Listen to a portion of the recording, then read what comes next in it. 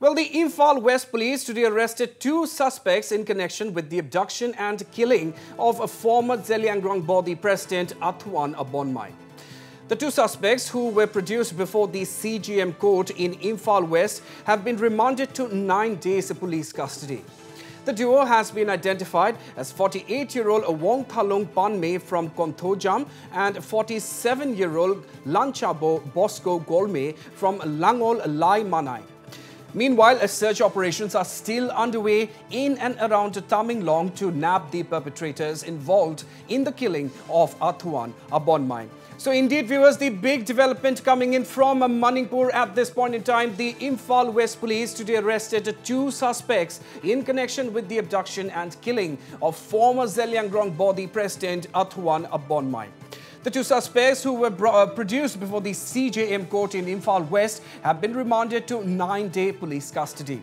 The duo has been identified as 48-year-old Wong Thalung Panme from Konthojam and 47-year-old Lanchabo Bosco Golme from Langol Lai Manai. Meanwhile, search operations are still underway in and around Tamenglong to nab the perpetrators involved in the killing of Abonmai.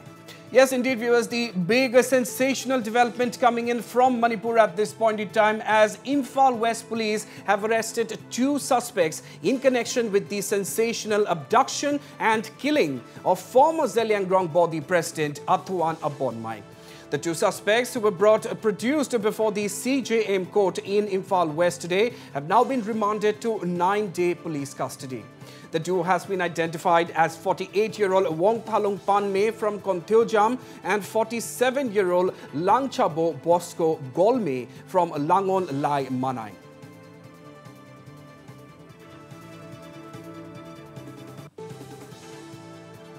And meanwhile, the 48-hour highway blockade called by the Joint Action Committee demanding justice for former Zeliangrong Baudi president Athuan Abonmai affected a normal movement of traffic along NH2 that connects Imphal to Dimapur, as well as NH-37 that connects the Manipur capital to Jiribam. Well, Bandh supporters could be seen imposing the blockade in several parts of the state, Kanglatombi and Sekmai areas along the National Highway 2. And while the shutdown had no impact in Imphal itself, it had mixed response in other places. No untoward incident has been reported so far. Well, the Joint Action Committee against the brutal killing of Athuan Abonmai called the 48-hour-long National Highway blockade to put pressure on the N. Biren Singh-led state government for handing over the case to NIA, demanding the suspension of Tamenglong DC and SP, also to hand over Athuan Abonmai abduction and killing case to NIA and suspension of the former Tamenglong DC and SP. It may be mentioned that Athuan Abonmai, the former president of Zeliangrong Baudi, Manipur, Assam, Nagaland, was abducted by unknown miscreants on the 22nd of September from Tamenglong district headquarters.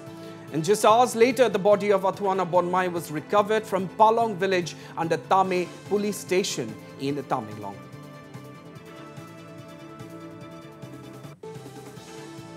And meanwhile, the Manipur Human Rights Commission has sought for a detailed report on the inquiry and the circumstances that led to the death of the former Zeliangrong Baudi president.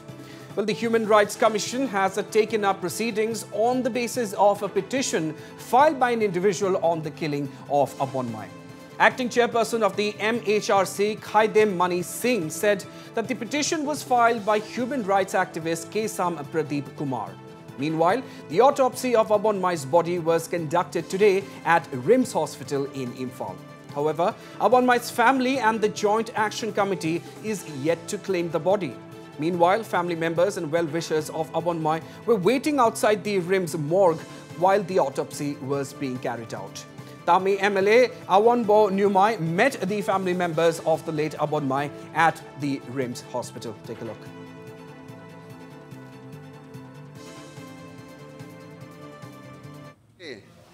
A proceeding is taken up on a complaint petition filed by one Kesam Pradeep Kumar from Wankai in connection with the recent abduction and the death, brutal murder of one Athuan Abonmai. In this connection, 2 FR has already been taken up under Section 365 and 434 Indian Penal Code.